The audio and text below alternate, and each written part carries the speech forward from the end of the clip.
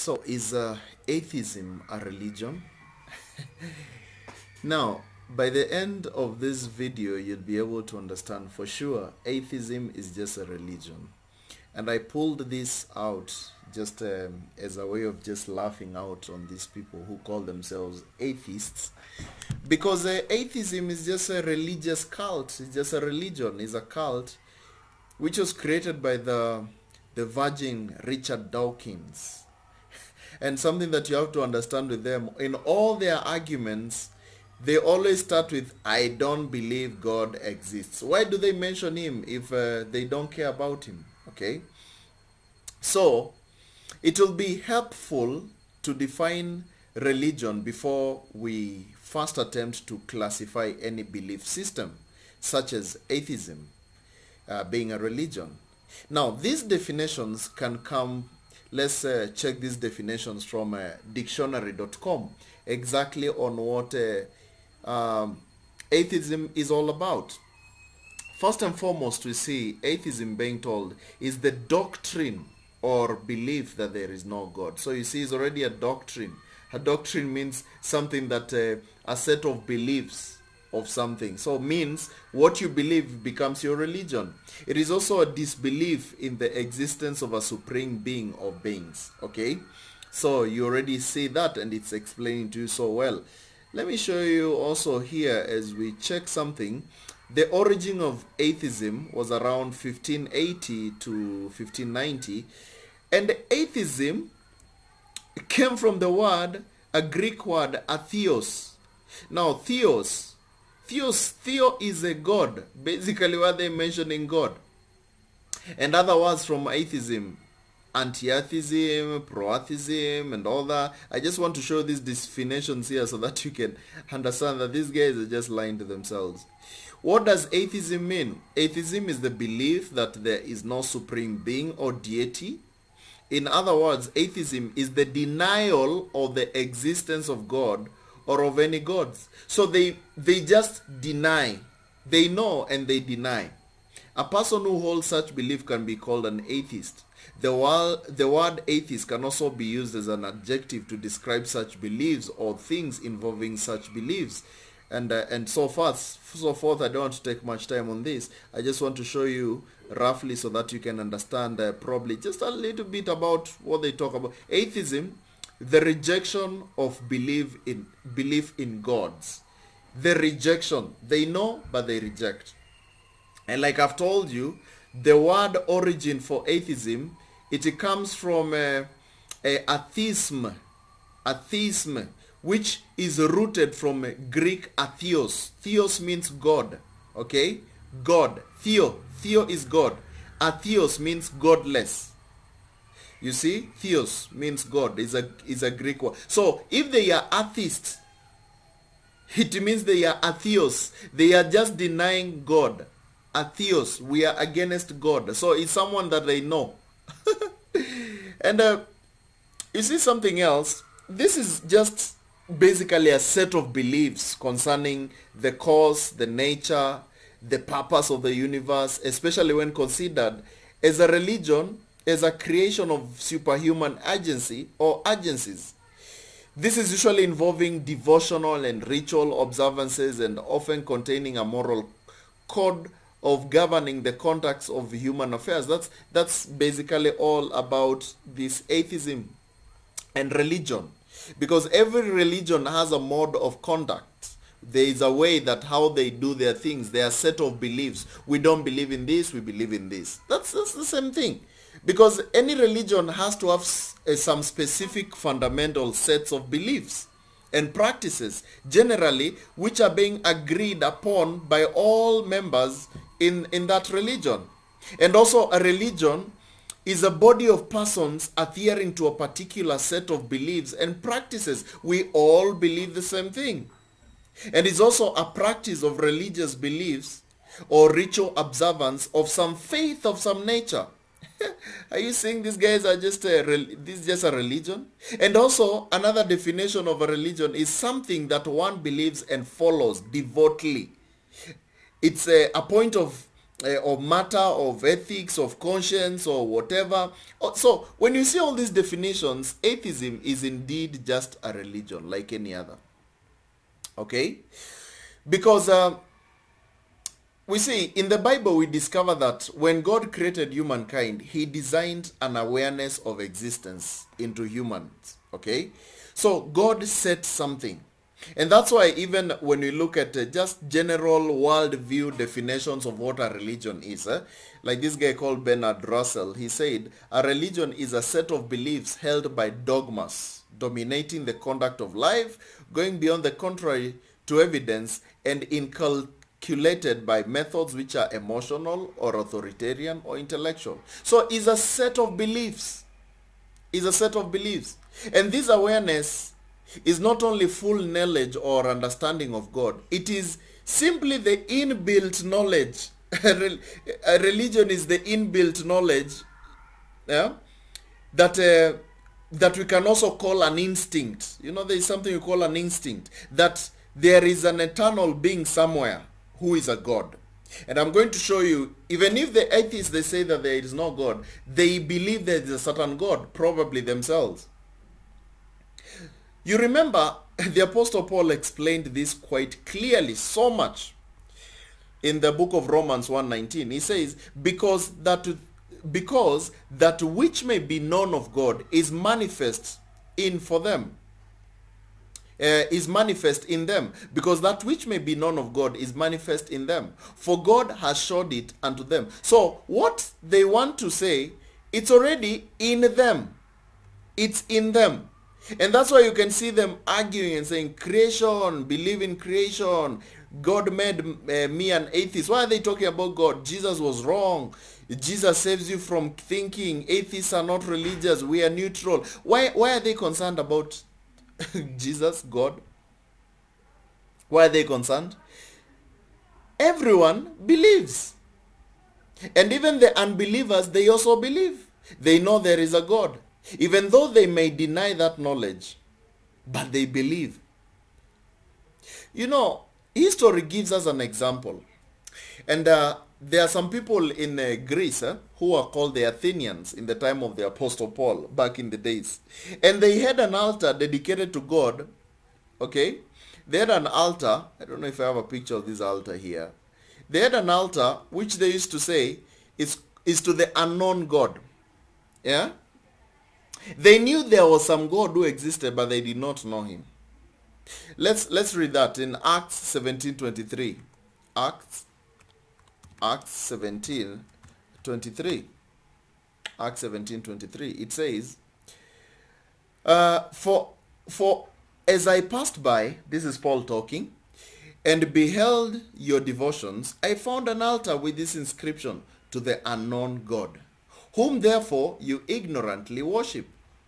Him declare I unto you. I want to declare to you, who is this unknown God that you have always been worshiping? Because you say there is no God. You say no. You see some God is in some place that we don't know. Blah blah blah. And all. You're just denying. You're just denying something that is there. This atheist is just like those guys. They had an Athenian altar to the unknown God, exhibiting proof that all human beings know there is a God. So you just deny and you say, no, there is no God, but you know deep down in you there is a God. Because God designed human beings to worship him. Okay? God designed human beings to worship him. And when a person does not worship God, okay, when you reject God, when you don't worship God, he or she will worship anything except God. That is what atheism is. When a man rejects God, he creates a false God or false gods to receive his worship. This is generally in every mankind, okay? Mankind creates gods in their own sinful image. For example, the Greek and the Roman gods who are immortal. You know, there are so many gods out there, thousands and thousands. The Indians have about 300 million gods. You see, if you don't believe in the true God, you will create your own God. Okay? Are you seeing this? And like those ones, the Greek and the Roman gods were immortal. they used to say these our gods are immortal, mendacious, venal, petty, cruel. And in most modern times right now, there is also like different kinds of God, like the Muslim gods. Yeah? The Muslim God who commands people to die, even including by suicide, that people can suicide themselves. Those are gods. So they're just gods, because it's not you who saves yourself, but it is God who saves you. So if you change it and you say that it is me who is dying for God instead of God dying for me, then that becomes a false God. Are you seeing the point? So if you see them suiciding themselves and things like that, then ask yourself, what kind of God is that? Is he a merciful God? Does he give us mercy, or do we give him mercy? In a religious course, this is all forms of different worship. And the secular humanist God, because now people reject any other kind of God. There's this secular humanist God who commends different things, and people are worshipping any kinds of God. They create natures and they say, this is my God, this is my God, this is my God, or what, or they create some birds, or whatever kind of thing that they may want. Because man has created gods from anything. From stars, from the planets, from the sea, from the wind, rivers, plants, animals, and has turned his ancestors into gods also. He has worshipped spirits who supposedly exist in animate and inanimate things, and has imagined that he can become a god even himself. Okay? There are others who claim, oh, I can become a god, I can do the new age kind of, this kind of religion. They believe that they can become gods. Yeah, they believe they can become God. Have you seen Kanye West saying that he's a god? This is just atheists. This is just atheists. There's basically nothing else about like that. It's just the same thing. They believe that themselves they are God. So when you hear an atheist saying, no, I don't believe in God, he is the one who thinks himself he is the God. Okay. So, you have to understand, even the atheists themselves, they create a God that they can worship. Because the Bible tells us in the book of Psalms, 14, verses 1, it tells about this. It says, the fool has said in his heart, there is no God. Why? Because he wants to be the God. He is corrupt.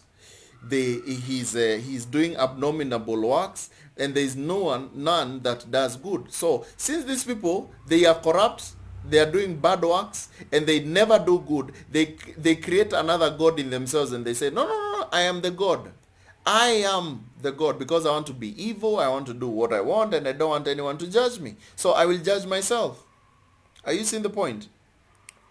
So the fool doesn't deny that there is existence of God. Like the Bible says. The fool does not deny. He only says that there is no God. Do you remember? Like what these people, they always deny. They deny. No. There is no God. God made me an atheist. Jesus was wrong. Blah, blah. They're just denying. They're not saying he's not there. Because if he was not there, they would not even mention him. But atheist is against God. Atheism. Atheos. Like I've read for you. Atheos basically means against God. So they know first, before you come against something, you must know it exists. Okay? You must first understand that what you are refusing, it exists. So there is rather practical, no practical, whatever, like this, what we can just call a theoretical atheism. So these people deny. And they say, no, I am the God. There is no God. And every human being knows, because of the way God designed human nature, that there is a God who must be worshipped, and a God who requires submission and dependence. They know that. But the atheist refuses to submit to God, and therefore rejects God. He refuses and says, no, I don't want. I'm saying, no, I don't believe in God. These atheists, most of them, they hide their rebellion with a lie. They hide with a lie to themselves and also to others, that there is no God. And basically, you know very well, atheism is not disbelief in God, but the rejection of God.